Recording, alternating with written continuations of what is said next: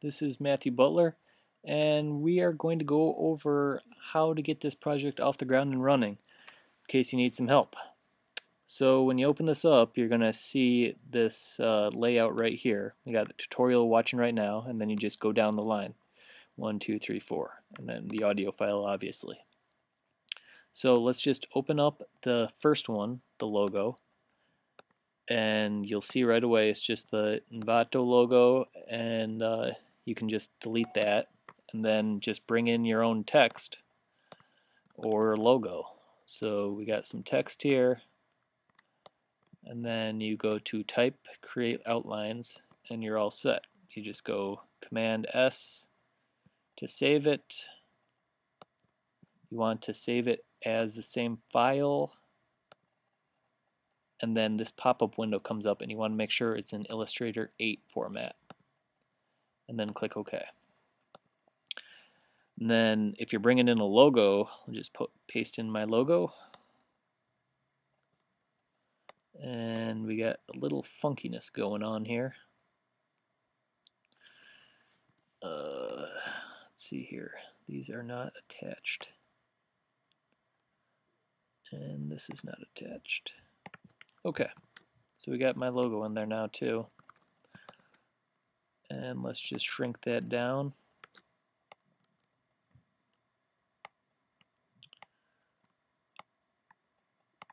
There we go, and delete this TM here.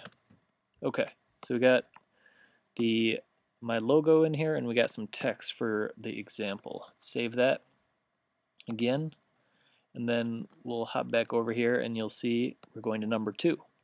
Now number 2 is a little tricky. If you're just using like text, or if you have like a solid color, like my logo right now is just a solid color, you don't need to do step 2.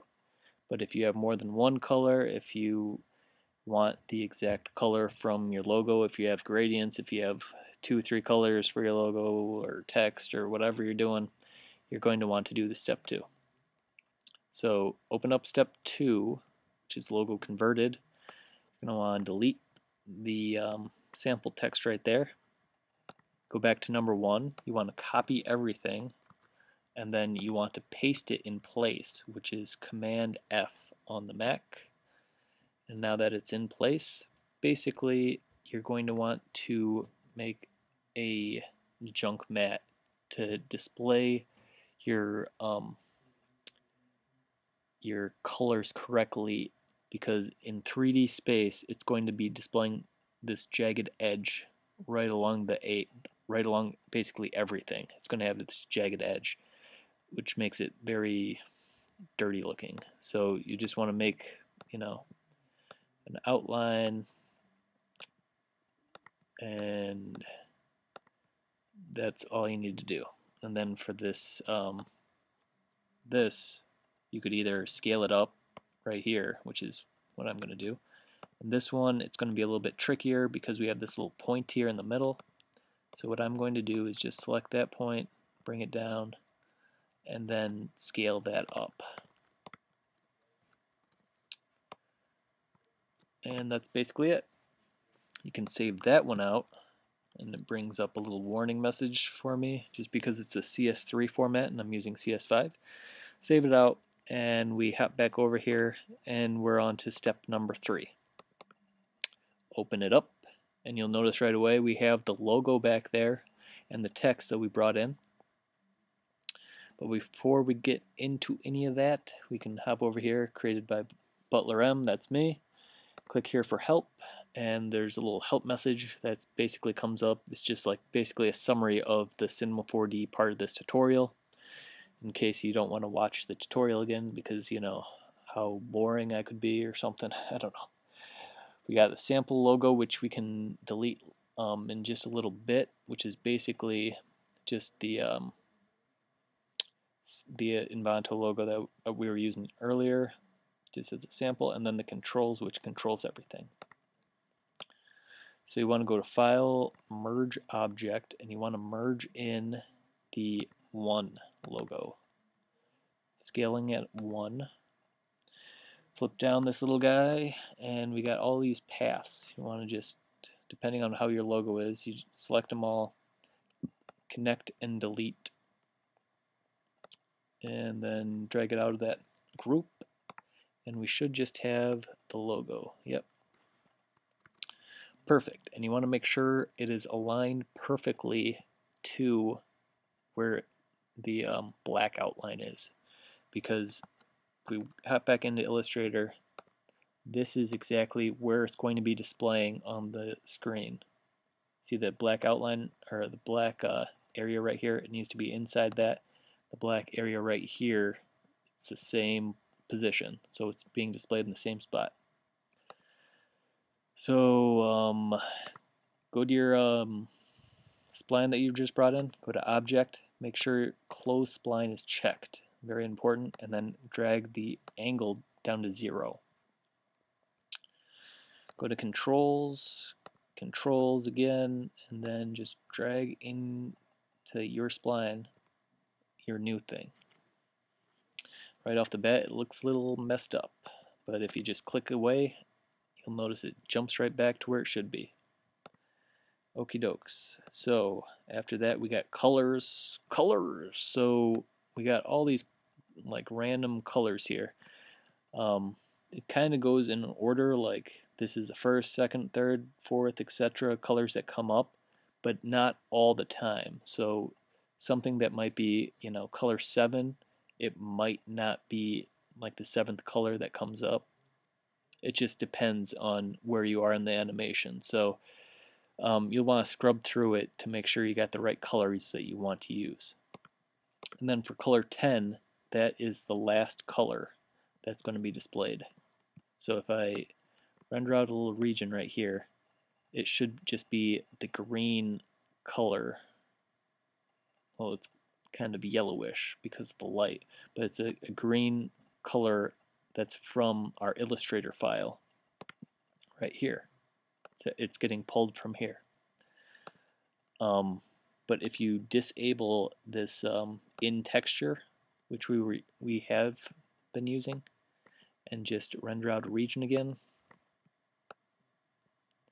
you'll notice it is now color 10. So if you're just, you know, got your one single text block or color, whatever it is, that's a lot easier to do, and you can skip step 2 with the enlarging of the logo, this one.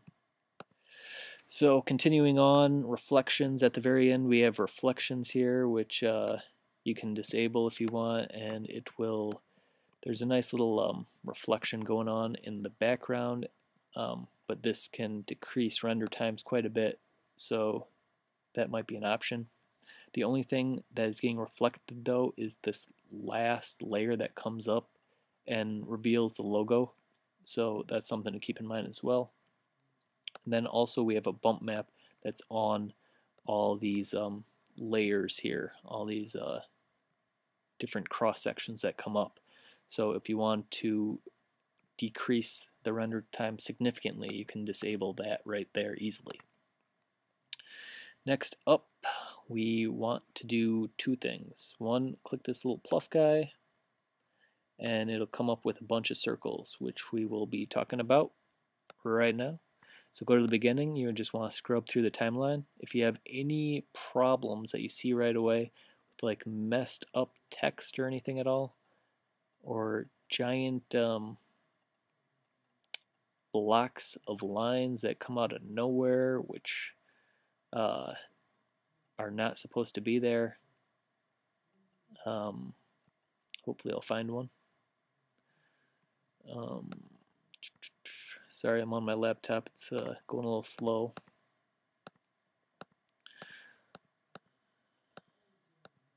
So you want to step through it frame by frame. Oh, I think I saw one. So you see right there, this brown layer out of nowhere just like takes over half the screen and then disappears, you know. That should not be happening. It's out of nowhere, so we want to figure out which circle that is. It's going to be one of the ones that has the check mark on. So we can just select all these, click the check mark, check mark, check mark, check mark, check mark, check mark. It's none of those. Let's go to 7.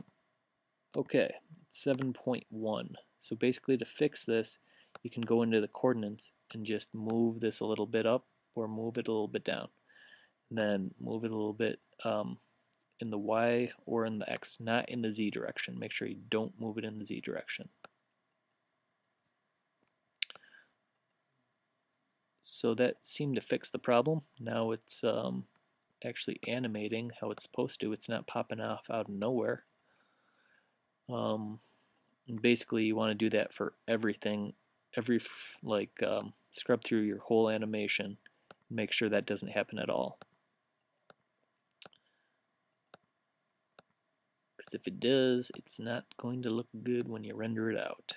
So an easy way to get this to show up for you guys, just to show you what it looks like, I'll increase this angle of our object that we have right here. Go in here, scrub along. Here seems good. Let's select this circle 1.1. And you see I'm moving where this orange line is. Basically, if it gets into a weird, funky area, it's going to have some odd effects happen, which I can't get to happen, obviously. But if I could get to happen, basically you're going to want to just move it in the X and Y just a little bit. It doesn't have to be a lot, just like a 1 or 2 points, that's all, and it'll usually just fix the problem right away. So after that, that's basically everything you need to know. We can go into our render settings now, and I'll show you how to decrease your render times if you need to. So right now you can go into output and make sure you got your dimensions correct. Let's say you want to do 1080 or 480 instead. You just change it to whatever you need. I'm staying at 720 though. And then go to save. You're going to be saving it as logo and underscore logo. And then if you wanted this to be like the best quality possible and you have like an awesome ass computer, you just bump this up to like 4x by 4x and it will be really, really nice. But if you got like a kind of a slower computer and you don't want to wait like a day to have this render out, you can just drop that to 1x by 1x, and you could get away with best, but maybe geometry if you're going really quick or something. And then also you can turn off ambient occlusion, and that'll also decrease your render time significantly. So that's basically that part of the tutorial, step 3. So you want to render out your file, click this little guy, and it'll render out your file. And then we will hop into After Effects. Let's go into Finder, and we're on to number 4. So once this is rendered out, the folder is going to look kind of like this. You're going to have a bunch of little logo files in here because those are all the files that you just rendered out. So now hop into After Effects, you click number 4. It's going to, depending on what version of After Effects you have, you got the little warning message saying this is a older version of After Effects, so you can just open it up and it brings in your logo nicely. If you rendered out it at 720 or 780 instead, you want to make sure you go to whatever version you rendered it out as. And then, obviously I'm at 720, but if I open it up in 1080, obviously this doesn't position correctly because it's not the correct files. So let's break this guy down. In here, when you bring in your logo, let's say the text didn't align, your logo looks like it's bigger on the X and Y. Here, you want to go to this end glow and position this to be wherever your logo is. You want to make sure you just move it in the Y direction, or I'll move it to the right a little bit. But obviously if you move it to the left, you're going to run into problems where you see the glow outline incorrectly. So something to keep in mind. And then if you go to this red layer, that is the black that crushes to complete black at the very end. Next file is the beginning brightness, which has the bright streak right here in the beginning. And then if you didn't want that, you can delete it, whatever. And then we're starting on black. If you didn't want to start on black, you can just delete that layer, number 12. And then all these orange files under here, those control the little white dot animations, as you see right here. And they're kind of in the middle of them. So if you say, that's not where my logo is, it's right here in the middle, you can drag this little guy over here, rotate it, scale it up, whatever you need to do. And it will scale accordingly. Then you can go to the next one, say my logo is not there, it's right here in the middle. Silly. So you can just move it right there, whatever you need to do to make it really pop. Next layer is the final logo rendered out.